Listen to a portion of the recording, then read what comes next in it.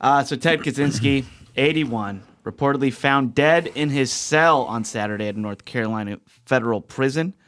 Though authorities so far have not revealed an official cause of death, the New York Times reported that he died by suicide, citing 3 people familiar with the situation. So Unabomber. Yeah, the Unabomber. So a lot of people, putting on their tinfoil hats now and liking it to Epstein's suicide. Was it a suicide? I mean, yeah, if you're a high-profile figure like this in prison and you die by suicide, I think everyone's just going to ask questions now.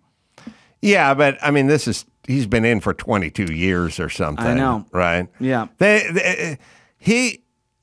he goes down in the annals of the worst use of a composite rendering sketch artist.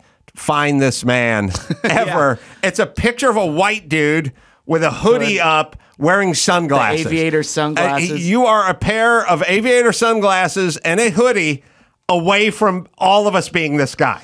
Like, this is zero help in finding this person. And by the way, I don't know if it's just me, but the composite looks exactly like John Holmes from 1983, like porn star. It looks exactly like porn star John Holmes. You can find a 80s version of John Holmes, the porn star. It looks exact. That's all it made me think of. This is anybody. Yeah. Could be anyone. Yeah. Right. The worst. I think this is the worst one. And never do facial hair in a police composite, because that's the first thing that's going to get shaved, because the guy's just going to see a picture. The guy's going to go, oh, I'm going to take this hood down. I'm going to shave my mustache. I'll take these sunglasses off. And now I'll be a completely different human being. Yep. In 10 minutes. I'd like to see his merch bag. he could sell a lot of those hoodies. You must have met John Holmes, the porn star. I did meet John Holmes. He must have been making the rounds around here. I'll tell you what, he was no Robin. No. He didn't take the penis shrinking pills. Apparently not. Yeah. All right, take your time. That's okay. Oh, you even got the sunglasses. Now, you can find John Holmes with a mustache. You need John Holmes with a, like, 80s perm John Holmes with the mustache. It might already be on the computer, Byron. Anyway. All right, he's gone. He'll be missed. He'll be missed, yeah. I mean, just a reminder, admitted committing 16 bombings between 78 and 95. A Harvard-educated mathematician. Yeah. Yeah, there he is. Could have been Johnny Watt. Yeah. His brother's the one that turned him in. Yeah. But then it was like he worked out a deal. His brother worked out a deal with the FBI, like, no death penalty, though. And the FBI's like, okay. That was the deal? No death penalty. Then they catch him and they go back to the brother. Actually, death penalty's on the table here after what he did. So his brother became like a crazy activist against the death penalty because of that. Oh, really? Yeah. Huh. Interesting. Yeah, he was sending bombs to, like, faculty at Cal and Stanford and stuff like that. It was weird. He wasn't a traditional serial killer, preying on runaways and girls and stuff. He was a tech serial killer or something. I don't exactly know. Most of them were like packages for professors. Right. Yeah, that's why they call them the Unabomber. He had a different kind of hit list. Universities and airports, I think, right? So, or airplanes, excuse me. So Unabomber, yeah. Wait, how's the airplane come in? I'm guessing the A maybe in bomber. Universities Where's and the airports. He did airports? Airplanes, excuse me. He did airplanes? Yeah. Oh, he did? Yeah. He did one on an airplane where it exploded. I think like a bunch of gas went into the airplane. I don't think nobody died. I believe. Oh, he did an airplane? Huh. Yeah. I mean, I think because of him, like another merch issue. He actually grounded flights because of what he was doing. What's weird? I only heard professors. What was he going after the flights for? Huh. Well, yeah. Ben. Oh, here, look. April 96. Oh, sorry. FBI called him the Unabomber because of his early targets seemed to be universities and airlines. An altitude-triggered bomb he mailed in 79 went off as planned aboard an American Airlines flight. A dozen people aboard suffered from smoke inhalation. Wow. Wow. A lot of range. A lot of range, so... yeah. All right, let's move on to, speaking of airplanes, this one's crazy. This is going to be a movie next year. Oh, yeah. 4 Colombian children survived a plane crash and survived the Amazon jungle for 40 days. They were found 40 days later. These kids, by the way, aged 13, 9, 4, and like 11 months. Wow, 11 months. Yeah. Wow. So they were on board. So all 4 of these kids plus 3 adults were on a plane in the Amazon. The plane crashes. All 3 adults die. And they have to fend for themselves. What they did was, one, they hid in tree trunks to protect themselves from the snakes, animals, and mosquitoes in the jungle. I don't know. I heard that too. Like, how is hiding in a tree trunk? Every time I lean against a tree, I get I've never been inside a tree trunk myself. I lean against a tree and I get an ant on me. Yeah. Like, how would all the other animals have that idea? What are you thinking? Yeah, they're all running for the trunk. Sounds like Jurassic Park 3. They must mean climbed the tree to get away from Yeah, it can't the be the trunk. Yeah, maybe it was a animal. language. Yeah, different, like a colloquialism. hidden tree trunks. I don't know. All right, anyway, go ahead. But yeah, so the hidden tree trunks, what they did was they survived because they took a cassava flour. There's a lot of cassava flour in the plane, and they just survived off of that. Why? Was there I don't know why, cassava but flour in the plane? Plane was packed with cassava flour. That's weird. And that could have been cocaine. I mean, this is Colombia. Talk to Vinny about it. Still a lot of... Your liver doesn't know the difference. Yeah, if people eat it like a pasta alternative with a cassava flour. It doesn't matter. Still high carb. I can see that in the first class Lounge? Oh, yeah. Cassava flour soup. Sure. No one's touching that soup. No. They're doing it on purpose. Yeah. They have to. They found these kids that are super fat. They never... There would never be a soup that you would find at a delicatessen that you would like in the first class lounge. That's all I'm saying. It's a scam.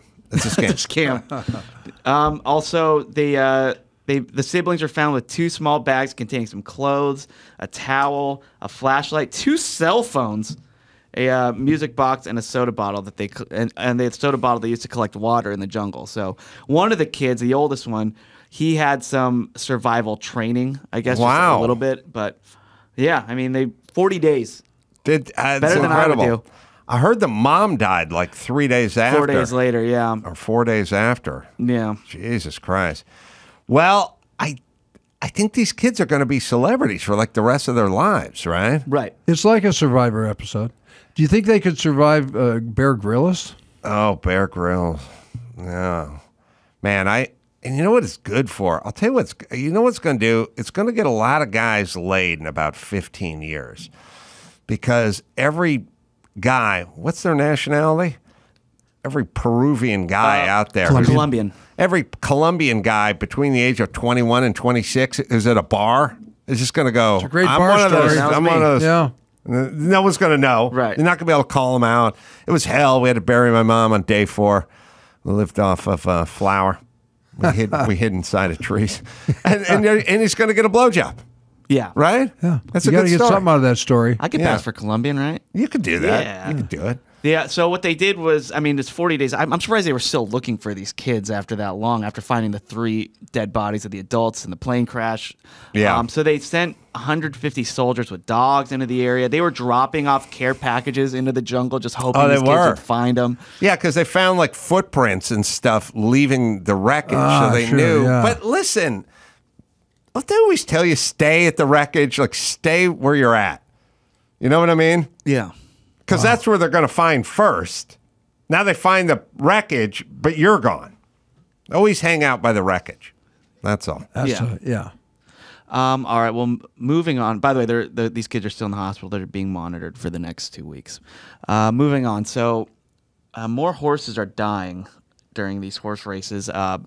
2 more died at Belmont Park. So, so all season long, horses have been dying. Kentucky Derby, the place where they have the Kentucky Derby, Churchill Downs, they lost about a dozen horses this year, or a dozen horses. Each one, by the way, being heavily investigated. A dozen horses. Yeah, and didn't they lose a bunch out here a couple years ago at Santa Anita? Yeah, so it's been a thing kind of shadowing the sports over the last few years. Yeah. And so the big discussion now is this an outdated sport? Like, so many horses are dying.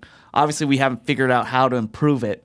Yeah, well, it's like we're weird because cockfighting is illegal. And there's a Zankou chicken or Popeyes on every corner out here. Right. But you would be destroyed if you engaged in cockfighting, although we eat tons and tons of chicken. So we have these like really stout measures against you can't have those brainless animals fight. And then the horses, big and majestic, and we don't eat them, and we got to shoot them, and that's fine. We don't have an issue. It's a weird dynamic. It's a weird dynamic. Yeah. Yeah. So I'm not like I hate getting rid of old stuff that we had in the past. I think there's too much of it in general. I don't like when they start, I'm not down with no, it's not Latino, it's Latinx now or Latinx or something. I was like, fuck right off. Or what are your pronouns? Fuck off. But this is like one of those things where it's like, well, if a dozen horses, like, look, it's a lot of horses. You lost 3 horses nationally over a season or something. It's kind of like, all right, maybe not, but losing a dozen at one track at one season and stuff like that, maybe it's time to take a look. Something's going on. Yeah. Well, PETA's very upset about it. Yeah. Obviously. So they're blaming the trainer. So in PETA, you guys should call us when you're not upset about something. That's what I'd like that. Yeah, I'd like to talk to the ACLU and PETA when you weren't and Maxine Waters when you weren't pissed off about something. I'd like to catch you on a good day. Yeah. Where you weren't outraged. A rare day, but a good day. Yeah. So PETA's upset about this. They're blaming the trainer, obviously, because by the way, because these 2 horses that just died are the same trainer. Was it all the same trainer? Well, these 2 were. Oh.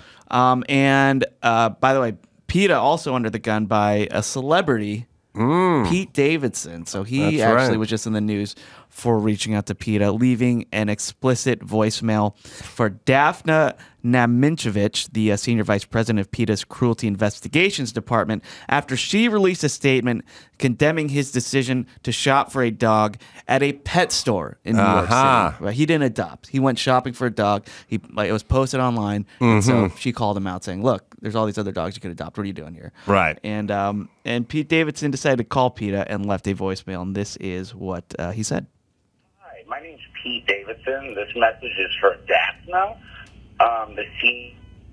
Thank you so much for making comments publicly that I didn't adopt a dog. I just want to let you know I'm severely allergic to dogs, so I have to get a specific breed. I'm only not allergic to Cavapoos and those type of dogs. And my mom's dog, who was 2 years old, died a week prior, and we're all so sad, so I had to get a specific dog.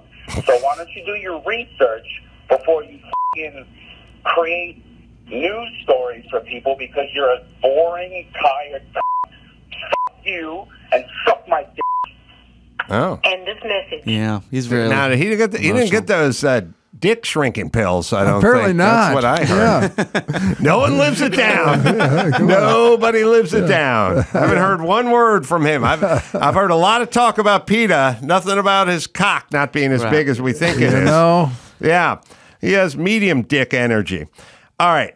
First off, why is he a celebrity? I was so wrong about him. I'm like, how's the least funny guy from SNL a celebrity, and then why won't he go away? But he will not go away. Just accept it. To be fair to PETA fired back and said, there's other dogs that are hypoallergenic or whatever. That's not the only one. I don't know why you have to call PETA and explain. why is that dog the only one that's not you're not allergic to? PETA said untrue, but who the hell knows? This is a clash of people I hate, and I don't know who to side with here. And I have, and by the way, you're siding with PETA, not Pete. I don't have a problem with Pete. I have a problem with us caring about him. That's my thing with him. But PETA, anytime anyone wants to yell at PETA, that's fine. I have no idea why you would feel compelled to do that. Right. I understand. They wrote a shitty article about you that nobody cares about. Yeah. But all right. I love angry celebrity voicemails, though. You do have to love those, yeah. You do. I like angry celebrity voicemails, and I like celebrity assistants calling 911 after their celebrity OD'd and them trying to dance around what they did. It's always a dance. They may have ingested something at some point. Just send an ambulance, would you? Yeah. Yeah. They were allergic to... Yeah. They're allergic to cockapoos. Tortilla pots are Cavapoo. Too many fucking poo dogs. Too many. Yeah. So our very own Glendale, California has been in the news lately. Oh, yeah. What now? Well, it's all over Pride Month and in the school district. So they just several hundred people gathered in the parking lot of the Glendale Unified School District headquarters and split between those who support or oppose exposing young people to LGBTQ plus issues in school. Especially because they just declared Pride Month. So protesters had a scuffle last week as punches flew during this, and there's a lot of video of it. Is this video, guys? Yeah, go ahead. Play it. Let's just watch. So these are, and by the way, Glendale, heavily Armenian. These are the Armos, not putting up for that shit. And so so people are like parents and supporters and protesters all fighting each other, like literally kicking each other while they're down. It's no injuries reported. But one teacher even attempted to compare the Armenian genocide to the risk of suicide by LGBTQ plus youth, and said, good. "Kids know, Okay. So imagine Mark Gierges hearing that. All right, a couple things. The most miserable assholes on the planet work for an organization called GLAAD, which I always find very ironic. Because they're the angriest, most miserable cocksuckers on the planet. Almost as angry work for as a place PETA. called GLAAD. Yeah. Yeah, but at least PETA's named after a bread that's not in a good mood or a bad mood. These guys are named after being cheerful and happy, and they're miserable. So that's GLAAD. That is ironic.